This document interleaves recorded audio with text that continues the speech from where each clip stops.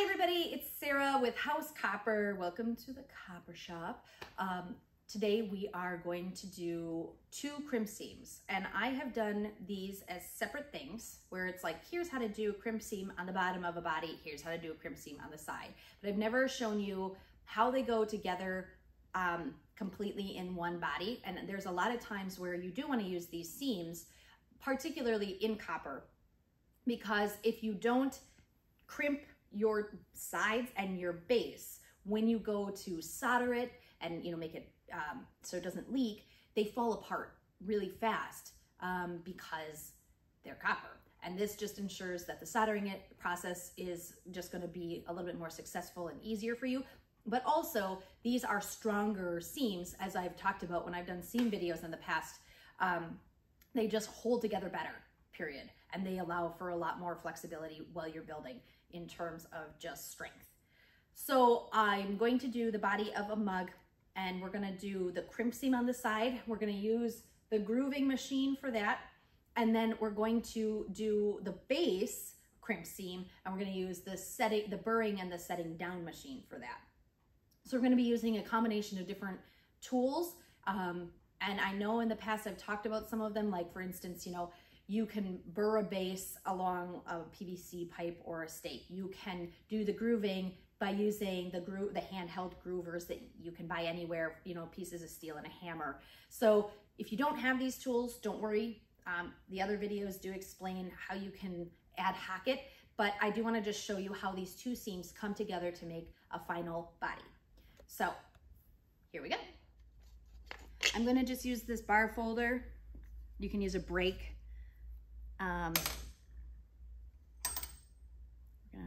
Maybe go there. And you're going to create the first half of the side crimp seam. And yes, you're going to distort the metal that you just so carefully turned over. But you're getting this seam so that when I bend this the other way, and yes, you flatten it. Don't worry, it has muscle memory. It will remember that it's supposed to be round.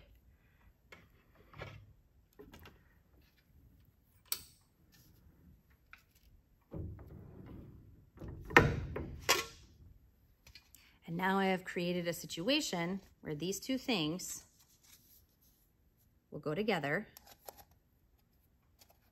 and you now have a nice, can't get it right, a nice crimp seam here, and then it'll be put on the grooving machine next. And hopefully not slip out, because that's the worst thing that can happen on the grooving machine is seam slips while you put it on. And here, Liz, I'll have you come actually over this way. And let's just hope, and I kind of get it right under there so that it doesn't slip out.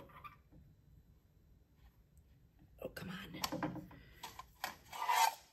And it was already slipping out. You know what I'm gonna do? See, and this is where you guys get to see this. I'm gonna actually bend this seam a little bit more because it's sticking out. And I'm going to actually compress it further. Maybe that'll help so it doesn't pop out. I could tell that it was, yeah, that should help. I could tell that it was popping out already. And that's just once you use the grooving machine on a crimp seam, there, that lays a little flatter. Once you use the grooving machine on a crimp seam and the crimp seam pops out, you end up with a lot of trouble in terms of, you can't really undo that. It's kind of junk, or you have to change the final diameter of your piece. So I'm going to slide it in. I'm going to hold it together, and then my machine's going to come apart. That's a good start. See, you guys get to see all the bloopers. There we go. And I'm going to make sure it's still together.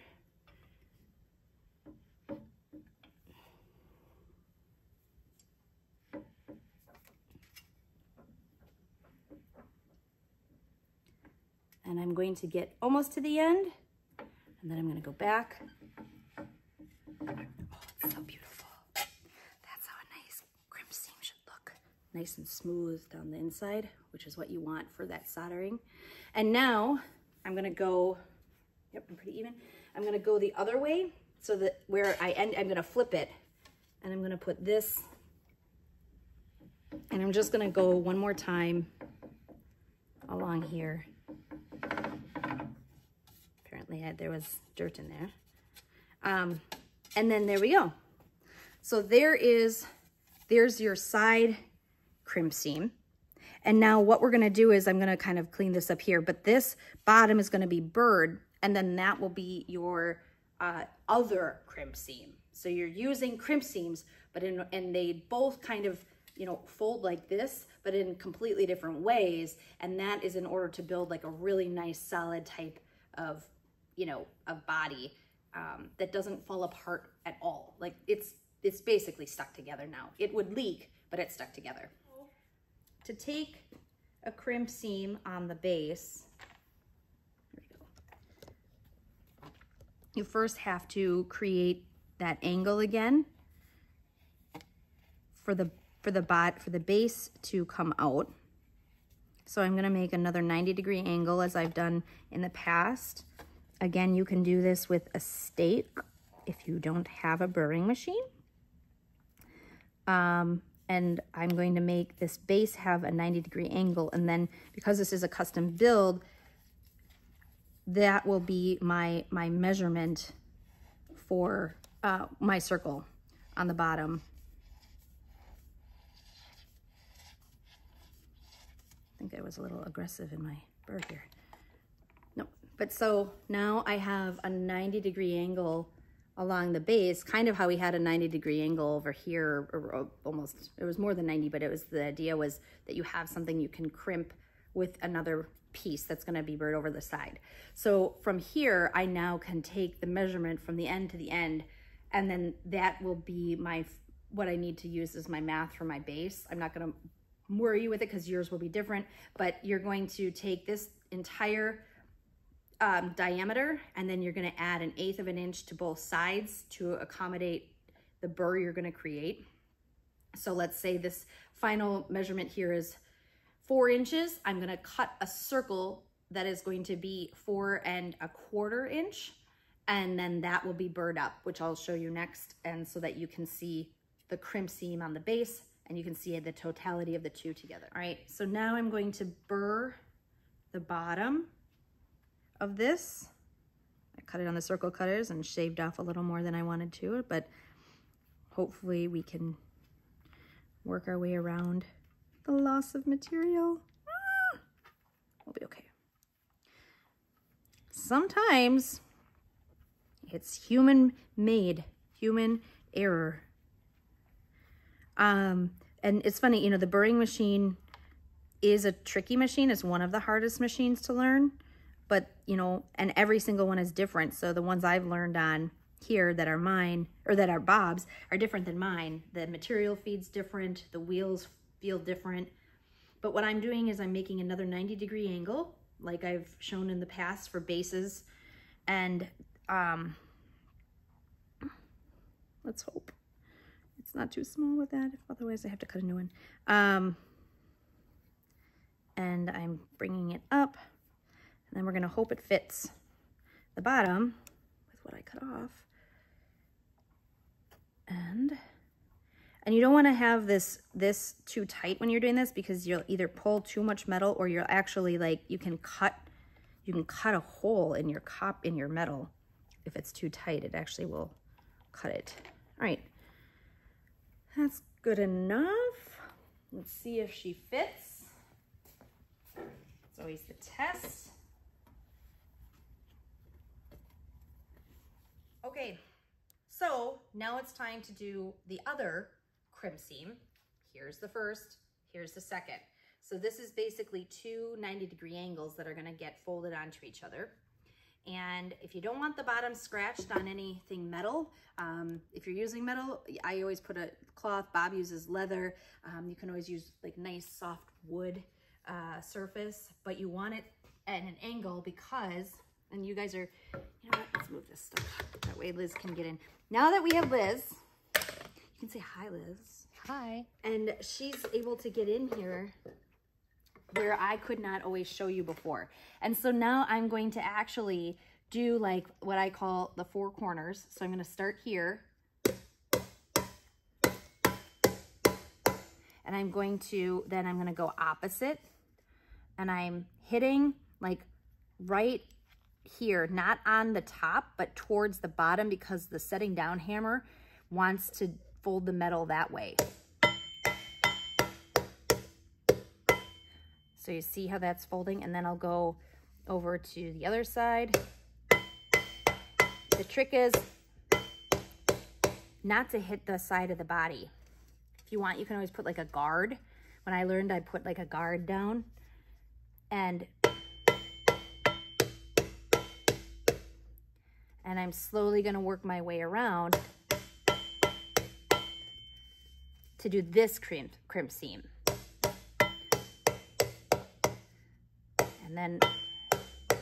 And it doesn't need to be perfectly down if you have a setting down machine. If you don't, just keep hammering bit by bit till it's all the way down like this,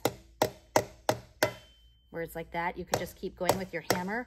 Just really watch where you're hitting so you're not scraping up the body, unless you don't care, unless you like scrapes. Then you can scrape away. But I try not to, so that the sides stay pristine and I don't have to like buff them out later.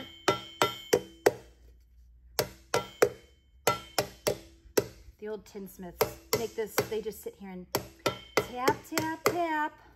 And they just do it nice and slow, and I don't have the patience to do super slow. So we get fast crimp seams. I also like to sit down. I find it to be fun and satisfying. All right, so just gonna get some of the high points. Oop.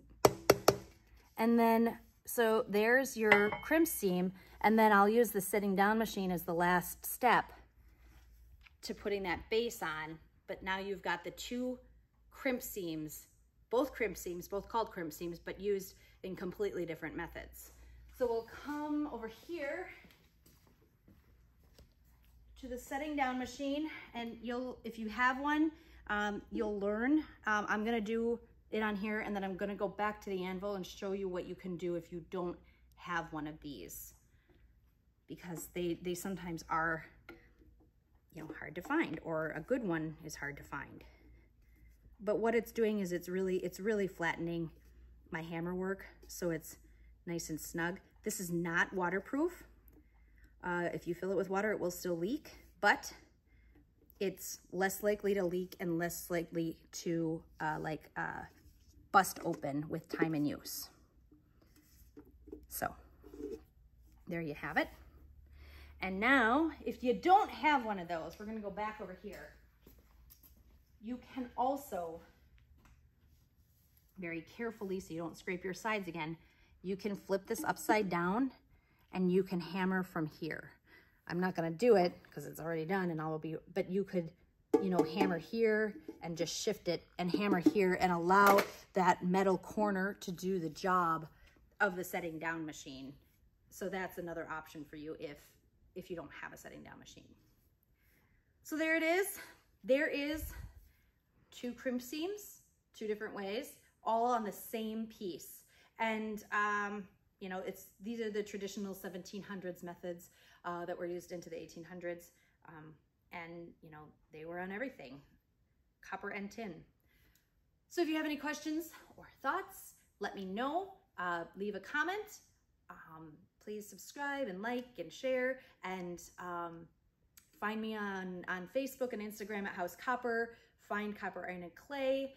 And I look forward to hearing what you think of this, and I will see you here next time.